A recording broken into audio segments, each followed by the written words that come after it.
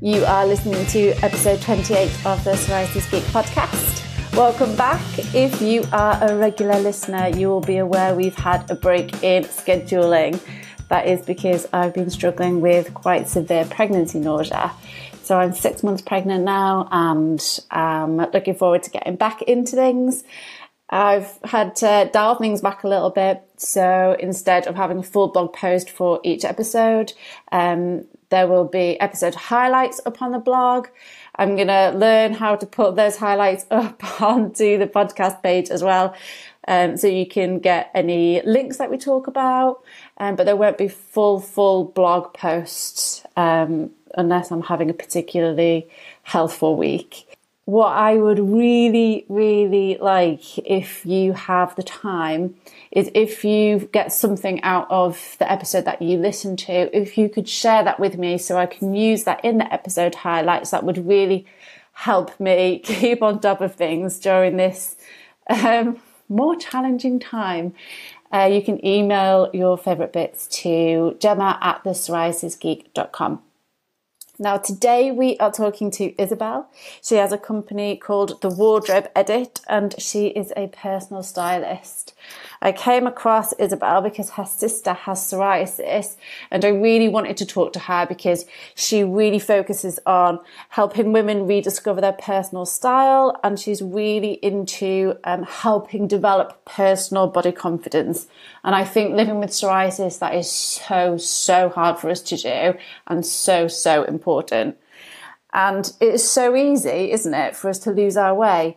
It might be because our skin suddenly got worse. It might be because our body's changing. Maybe we're putting on weight. Maybe we're losing weight. Maybe we've just had a baby. There are so many things in our life that can kind of shift our confidence. As I get older, I know I started to get a bit paranoid about a short denim mini dress that I have. Like, am I too old to be wearing mini dresses? There's sort of a shift as our lives change in the way that we perceive ourselves. And she really focuses on this area, helping people develop more confidence. So there's loads of tips in today's episode. I hope you get a lot out of it. For the first half, it is very female orientated. I'm pretty sure we talk about boobs at one point. We're talking skirt lengths, fabrics, graphics, accessories. But there is a section for men towards the end. Now, the men who are listening, you can get something out of this because most of the things we're talking about can be adapted for your wardrobes too. But if you would much prefer to skip through that chat, then towards the end, sort of half an hour in, I think, is where you want to fast forward to. So without wasting another moment, let's get on to our conversation with Isabel.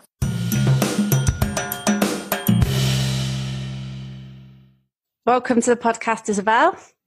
Thank you. Thanks for having me. So we're talking to you today because you are a stylist. And I remember in my mid-20s, I was bought a styling session. And I didn't really think I needed it. I was kind of rocking the whole leggings thing, thought it was quite trendy. But it actually ended up being... And I feel like this is a bit of an exaggeration when I say life-changing, but it literally changed my life. And one of the main things for me was having psoriasis. Shopping was always a really stressful time for me. And once I'd had the styling session, I could walk into a shop and immediately discount 95% of what was in there. And I knew what was going to look or had a good chance of looking good before I went into the changing rooms. And that took so much stress away from shopping for me. And so welcome. So I'm really excited to talk to you. Thank you. So I know that we've talked a little bit before the show about some of the challenges we have styling ourselves when we have psoriasis. Mm. And one of the biggest problems is a confidence thing. And we quite often tend to hide our psoriasis away, covering up. And I know for me, growing up, I often felt like I wasn't dressing as myself. I felt like quite often I looked like I was dressing like a granny, going out with like full length skirts and a big cardigan and a hat on, you know, just to cover up my skin. So I thought maybe we could talk about how styling can help build your confidence.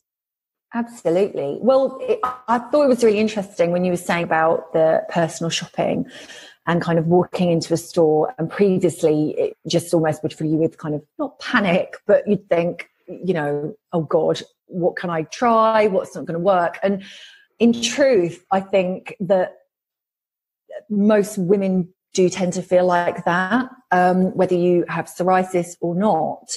And I think a lot of those issues can be around your own body confidence, not knowing kind of what styles suit you anymore, or, you know, your body shape has changed. You may have had a baby. You may have kind of got older. You may have hit menopause, whatever it is, at those kind of certain stages of life, your body does change.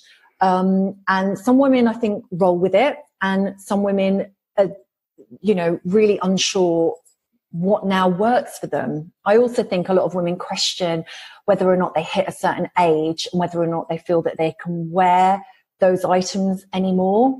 And I'm not a stylist that would say, you know, you get to 70 or 80 or whatever it is and you can't wear that. I fully believe that women of kind of all ages, all shapes, all sizes should be able to feel great about themselves. And I think a huge part of that is learning what works for your body. So, you know, whether or not you've got kind of great boobs that you completely love, but you hate your legs. Well, there are so many tips and tricks to kind of help you learn to start loving other parts of your body, or whether or not it's, you know, you always kind of think, oh God, you know, my bum, I hate my bum, or whatever it is.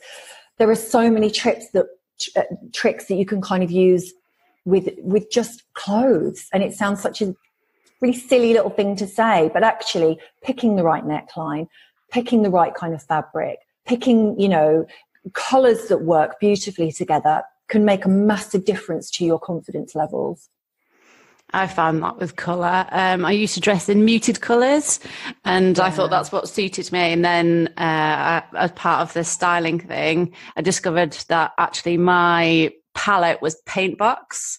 So I have yellow based skin and I look really good in like bright blue and bright pink and bright red and bright yellow. And they're the colours I've always loved, but I was too afraid to wear them. And then after that session, that's what really helped me feel like I was dressing more like myself.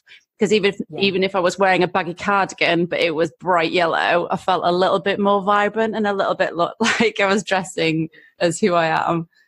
Yeah, exactly. And I do think that. I think, you know, colour is a sort of great way to make yourself feel great. But actually, you don't have to be dressed head to toe in that colour. It could be that you really love, you know, bright red, but you're scared of it. And I think a really easy way to start introducing those brighter colours to your wardrobe are to think about accessories. So a bright red pair of shoes combined with a bright red bag or something like that. So you kind of aren't too matchy, but your kind of outfit has a friend. I think any bright colour that you introduce to a capsule wardrobe, always try and pair it with a friend.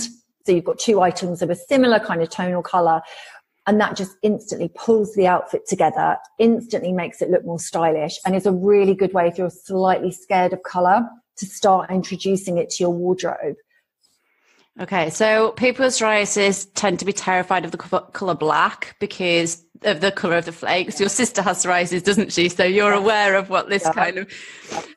so if somebody wanted to wear something that was neutral with a pop of colour, what kind of thing would you recommend?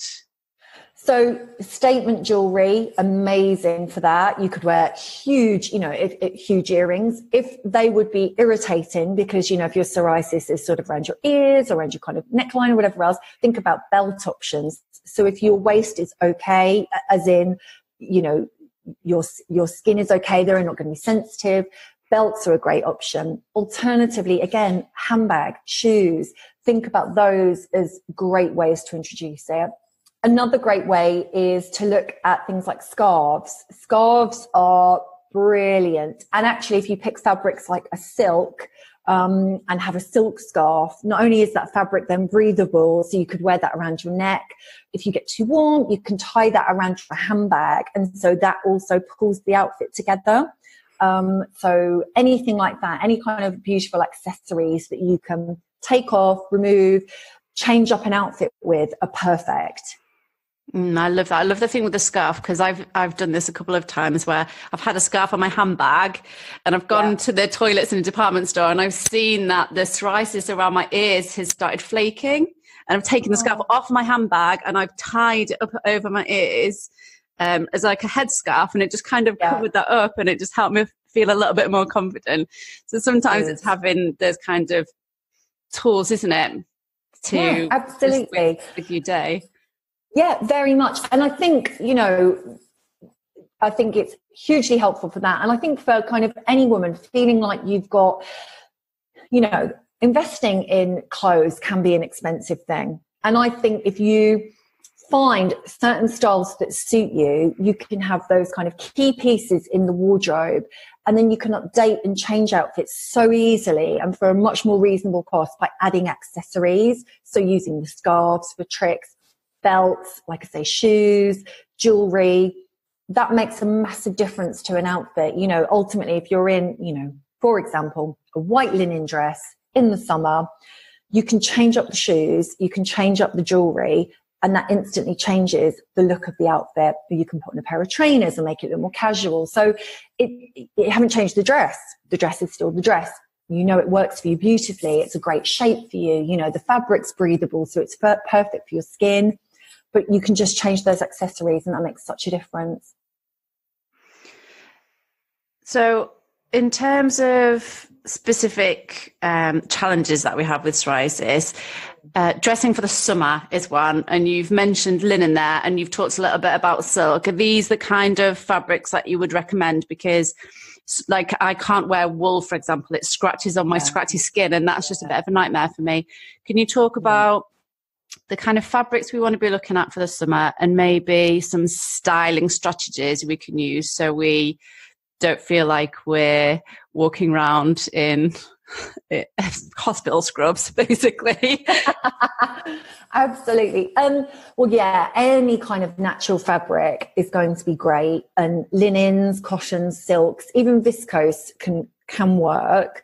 I would say always think about starting your outfit from kind of your underwear out. So again, it may be that you might need to just invest in the foundation. So you might need to kind of invest in, a great bra and a great pair of knickers. But if they're silk, they're going to feel great on your skin, or cotton again, and just give you that, those really lovely breathable fabrics. So you're not going to feel too hot in them. And then over that, have a think again about kind of linens and cottons, a really beautiful midi dress that can work. So you might still feel fairly covered. Yeah, okay, there are going to be elements throughout, but you're not going to feel too hot. And actually, for me, a midi dress is often great, or a maxi dress. And I know a lot of girls who are petite kind of shy away from that, but actually a really great long maxi dress can actually elongate your body if you get, all in kind of one long colour. That looks really beautiful as well. If you're wearing something like a maxi dress, does having a pattern on it detract attention from your skin, or does it draw attention to your skin? Like, what kind of patterns could you use, or, I don't know, to detract people from looking at you? If you're wearing a maxi dress, your scabby elbows might still be on show. So, like, is there anything you would do to draw attention away from elbows? Again, yeah, you could pick a beautiful bright colour if you're really confident with colour. If you're not confident with colour, again, I go back to the accessories. So I would be thinking very much about, a bag that draws the attention to kind of the end of the arm rather than your elbows if you're carrying it. Or again, statement earrings, those sorts of pieces. I love that as an option. If you can wear a belt, you can always add a belt to a maxi dress, and that's a really great way. I would say if you're petite, try and keep it a very slim belt, because what a belt tends to do is cut the body in half. So for a lot of really tall girls, they love that kind of breaking up of the body.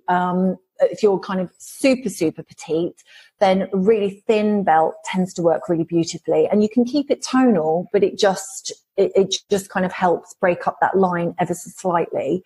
My personal opinion is, and I totally understand this, I think it does then boil down to feeling confident in general. I think, knowing, my sister has psoriasis and she has it on her elbows. She's kind of learned to get to the point where she couldn't give a monkeys now. And I know that's not easy for everyone to get to that point. But I think that trying to feel confident in yourself, you can help yourself in some respects by picking the right dress. So if you feel great in that dress, I don't really think that, anyone's going to be looking at your elbows. If you're feeling amazing in that dress, they're going to be looking at you and your dress. Absolutely. Now, you mentioned silks. Can we talk a little bit about the care of silks? Because, with psoriasis, quite often we might put like emollients on our skin or oils or various topical treatments. I've always been a little bit afraid of investing in silk because I'm worried I'm going to damage it with the kind of things that I put on my skin. Is that a risk factor? And if it is, what can we do about it? There is, I'm not going to lie, there can be. But again, think about your foundations. So think about your underwear. So if you wanted to wear, for example, a silk dress, maybe look at cotton underwear. So you feel like you can use those kind of emollients, etc. on the body. And actually your underwear is going to protect. There's going to be a layer of protection there anyway, and so the silk dress will last a lot longer. They are investment pieces. And I completely understand that if you're investing in silk, that you need it to kind of wear well. Do follow all the kind of care labels. And I would say that if you are happy to do that if you need to go to like a dry cleaners or whatever else, I know that's an investment in itself, getting something at the dry cleaners. I mean, you practically feel like you have to remortgage the house sometimes going to somewhere like that. But it's worth it because I think if you find, a beautiful piece, it will last. And actually, I know that some of the emollients can be particularly challenging for fabrics, but most things would come out. So I really wouldn't let that deter me. I would definitely kind of consider silk, especially if it's going to be for something special. If you're attending a wedding, you know that the fabric's going to be breathable, it's going to look amazing all day long, and hopefully is a dress that you can kind of wear from year to year.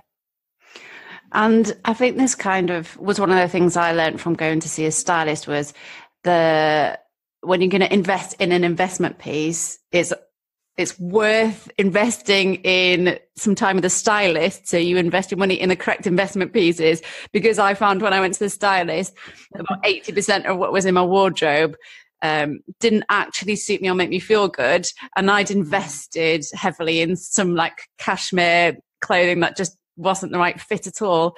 And since then, and I think my appointment was about 4 years ago, I've saved so much money from not buying the clothes that I thought I should buy, like the classic little black dress, that just looked awful on me. But, I paid a lot of money for a really good, little black dress, and that just wasn't the right thing.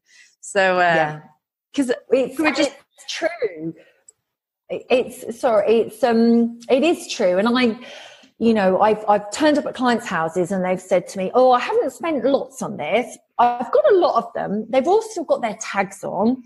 I don't wear any of them because I don't think they work for me. But when we've totted up these aren't even investment pieces, but that dress was £10, that was £15, that was £20. Honestly, when I've totted up everything that was sat in various clients' wardrobes with tags still on, like you've got £600 worth of clothes sat there that you have bought, haven't returned, are still hanging in the wardrobe, and they were just doing it because they thought, well, I think I need a dress. I'm gonna get that one. But obviously, once you know what works for your shape, that in itself is, can be a bit of a revelation. And what necklines work for you. For some people, higher necklines can look beautiful. For others, they just don't work in any way, shape or form. And it's about enhancing, your best features. You may feel that, oh, I don't really have any great features. I guarantee you do. And I guarantee the starting point with kind of feeling really confident is finding at least one thing about your body that you love. And I kind of don't care what you think that is, whether it's your ears. Great. Let's invest in some earrings so we can really draw attention to them. Or whether it's your neck. Great. Let's invest in a statement necklace so we can draw attention to that. Again, you might have amazing legs. Perfect. So it's working with the client and trying to A, build their confidence, but B, show them that a V-neck is perfect for you and this is why. And you kind of talk them through why that really works beautifully. So when they next go in the store and they're shopping and looking around, they're thinking, well, do you know, I know that polo neck is just not going to work for me at all because it's just going to make kind of me look a bit frumpy. Or I know that if that skirt hits me on the knee, it's just not a great length for me and I need it kind of hitting me, below the calf, whatever it is. And it just saves you eventually time and money because you know what works for you, you know what suits you, and shopping can then become a pleasure rather than a chore. Absolutely. I love what you're saying about necklines because with my psoriasis, I feel less anxious knowing I've got a fallback. And I tend to get psoriasis on my chest, but on my, like around the breasts, but sometimes when it's really bad, it'll move up towards my neck. And because I'm quite busty, I always had like scoop necks, polar necks. I stayed away from them. The rules are you've got big boobs, you do not wear polar necks. That's just a bit of a no-no. And when I went for my styling session, the stylist showed me I could wear a polar neck, but not a full polar neck. So then it was halfway up the neck, like a short polar neck. And that was kind of life-changing for me because then suddenly I had like things I could wear when my psoriasis was bad on my neck and my chest. And I'd never had anything before. And so I found that quite liberating. Yeah, exactly. And again, there are really easy tricks that you can do because if you're thinking, oh yeah, I probably shouldn't be wearing high necks because I feel like, my boobs are too big. And once I add a higher neck on, I feel like I'm kind of all bust and whatever else. You can really easily break up your bust line by just a pendant necklace, one pendant necklace or a scarf. You can, again, really easy, really thin kind of silk scarf, breaks up the bust line, anything like that. There are really easy, tips to kind of do that. And it makes such a great difference, a massive difference when you know what works for you. Okay, I love that. So strategies for covering up, but still kind of breaking up your body. Yeah. What about the lower body then? So psoriasis on the knees is really common. Mm-hmm. So what kind of strategies would you have for that? Would you recommend that people wear like chunky belts if they can get away with it to draw attention away from the knees, or funky shoes, or would, sticking with 3/4 length skirts is an option?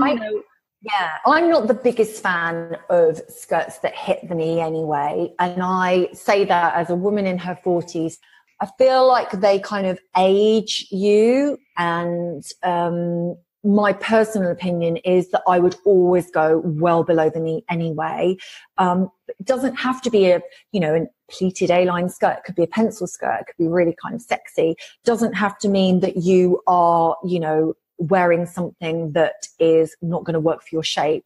It's thinking about those lengths again. So have a think about, make sure it's below the knee. The knees are then well covered, but nobody said it had to not look great or not look sexy, or, there are so many options. So what would you do? Because I often feel when I wear long skirts, like I look like Aunt Doris. So what kind of things would you do to stop yourself from feeling like you're looking like Aunt Doris when you've got a full length skirt on? So again, think about how kind of wide those skirts are going. Just because it's a longer skirt, it doesn't have to be an A-line shaped skirt. A-line skirts are quite tricky to wear, I think, for a lot of women. And I think, again, A-line skirts, there's a tendency that they can look slightly lampshady and slightly old if you're not getting the right style of them. It's about getting the right style that works for your body. They look amazing on some women as well. But if you're going to go sort of slightly longer, think more about a kind of a more slimline silhouette. So go long, great, but think about it looking a sort of longer, slimmer silhouette. And I think that makes a massive difference. Does it matter what you wear on your feet? Because I often struggle figuring out what to wear. Like, there's the long skirt and Birkenstocks, and then there's the long skirt and trainers, but sometimes feel a bit scruffy. Like, what kind of footwear would you wear with like a long skirt? Well, so I think there are loads of options. So trainers are great for really casual. I love a kind of really simple kind of almost like a ballet pump, but with a point. If you wear something with a point, it elongates your feet and your legs naturally anyway.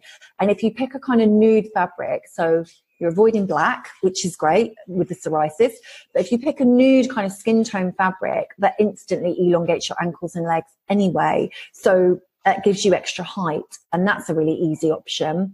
Sandals are always great. Metallics are beautiful, and metallics work with everything.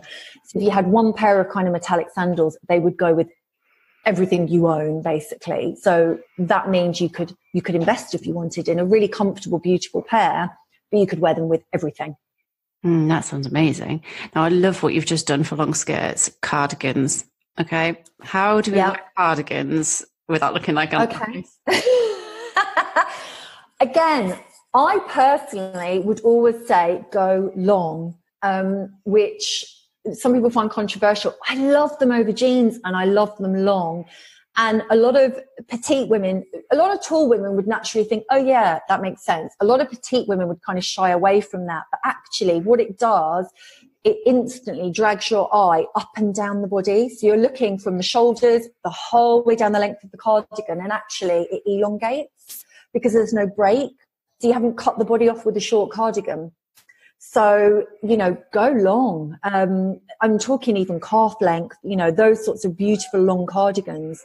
Not only will they keep you warm, if you need it, certainly in the kind of autumn, etc., and winter, but they just look fabulous. And they're also a really easy way if you are trying to put a capsule wardrobe together, that you can just chuck on, pick a particular style of cardigan or color of cardigan that is going to go over so many things. It could go over dresses, it can go over jeans and kind of t-shirts, all those sorts of things. You can even wear it with like a jumper underneath and an extra cardigan if you needed. If you go super long, it looks beautiful. I feel reinvigorated about the concept of cardigans now. So with the cardigan, are we going buttons or no buttons, or is this like a body shape thing? Body shape. Yeah. So I would always have it open. I wouldn't be doing the cardigan up.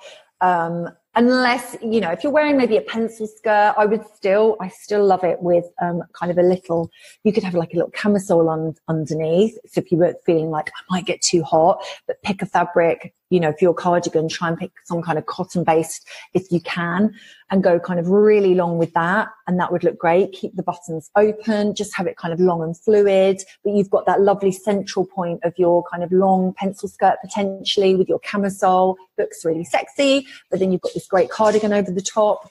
It always just looks beautiful, really classic. Okay, while we're talking about that, I really like this because I'm thinking like women working in an office, hot office. Yeah. This sounds perfect. Yeah. So you'd have your camisole tucked into your pencil skirt. So you don't have the concern about any of the flakes flaking from your top down the back of your skirt into your office chair. You've got that like a sealed vessel unit sorted.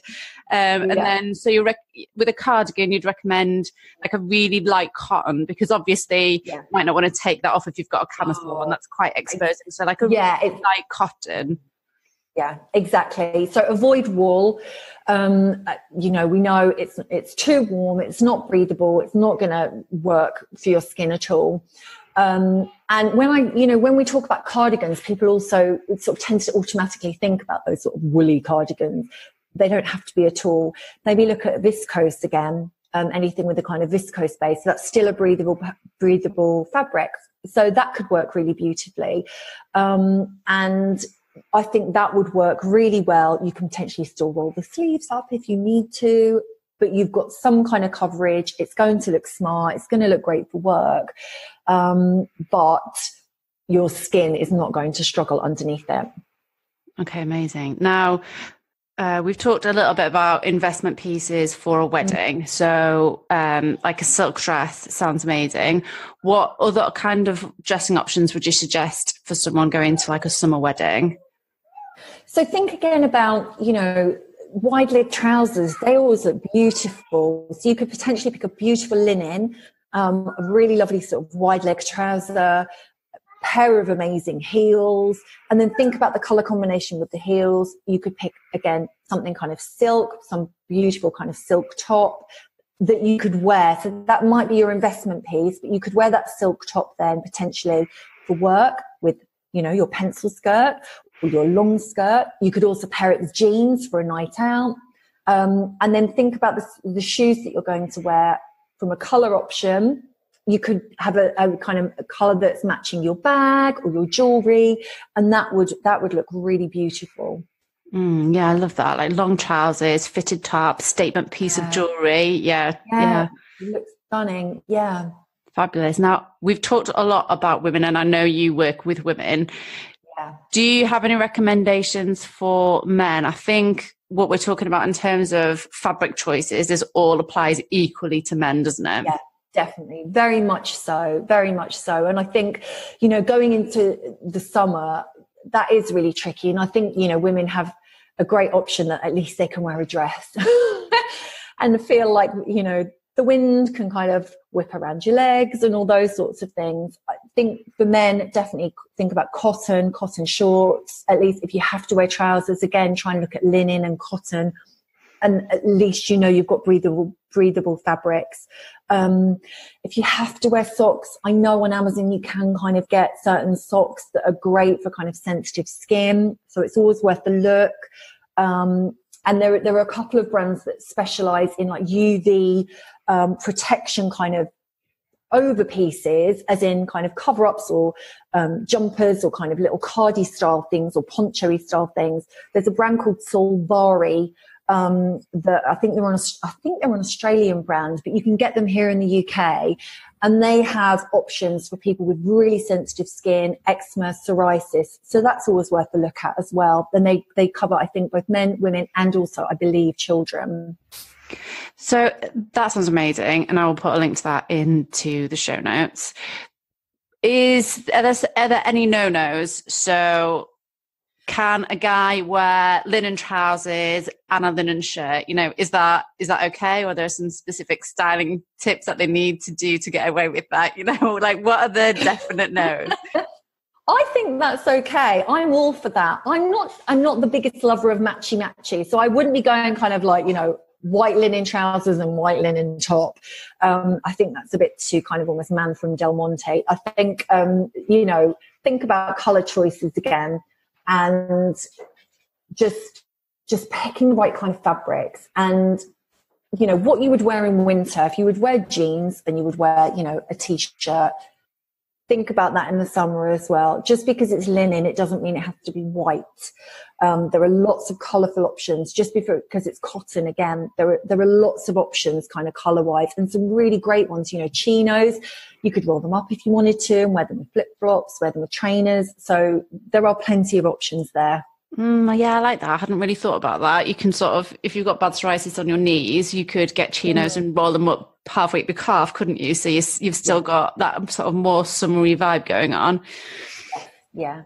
Would the same thing apply with men's shirts? If they've got psoriasis on their elbows, would a pattern on the shirt detract away from the arms? Or is it just the same thing to do with if you're feeling confident in what you're wearing, then no one's probably going to notice anyway? Yeah, I feel very much sort of that would not, I don't, it's an easy thing for me to say that, and I totally understand that, but I would not let that deter you. I would, really try and feel, and it's an easy thing to say, try and feel confident. And don't really worry about that, because I think if you're kind of well put together and whatever else, no one's really looking at your elbows, no one's really looking at your arms or your ankles. Genuinely, I know that everyone is very self-conscious at times, just in general, about various parts of their body, whatever it is and whoever you are. But I think if you just naturally exude a kind of real confidence, then nobody's noticing and no one's looking or caring.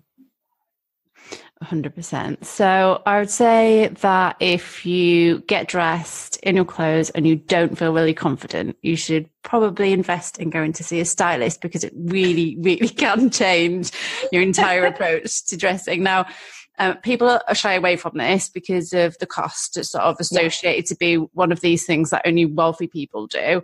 I'm not going to ask you to give your specific prices unless you're happy to do so, but what kind of budget would people need to be thinking about? Because I think it might surprise people how affordable.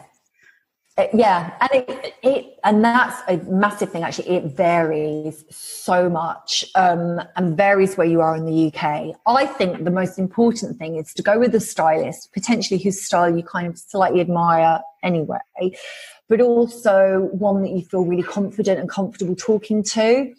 I think that if you get on well, then you have to have that trust. You have to trust that they know what they're talking about. You have to trust that you trust their judgment and what they're suggesting for you.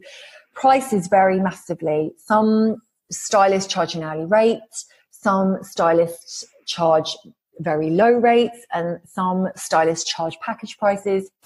I do package prices. I used to charge hourly rates, and I used to find I was doing a lot of work for free, a lot.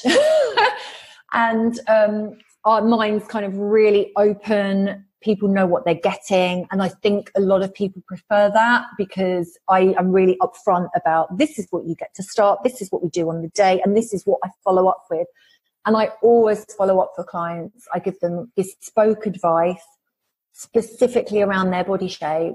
So if you are, for example, a pear shape, typically I will give you, advice that is just for you, but also around your lifestyle. If you're working in the city, the things I potentially am going to suggest are going to be very different to if you're working,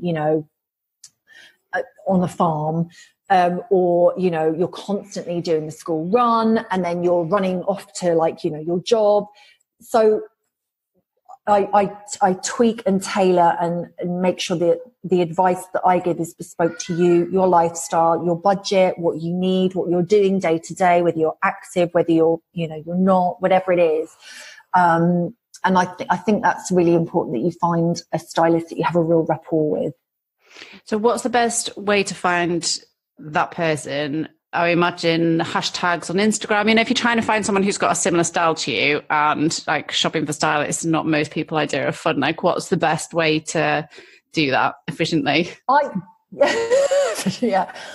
wouldn't go for a stylist that has a similar style to you. I would go for a stylist that you think, I love that dress. I love what she's saying. Whatever it is, I think the whole purpose of going with a stylist is to find someone who you feel like they know what they're talking about. And me personally, try and find someone who's fairly local, because then you know that you can go shopping with them if you want to go with them a couple of times. I've got some clients that we go shopping a couple of times a year. One of my clients, she sort of regularly says, her friends say to her, but you know what you're looking for now. But she just likes us to go together, and we're local to each other, so it makes sense. So I think, first of all, look in your local area, do the usual kind of Google stuff and see who's local to you, and just see if they've got, some bits on social media, see what they're saying about their stylings, and just give them a ring. If you naturally get on with them, for me personally, I think that's a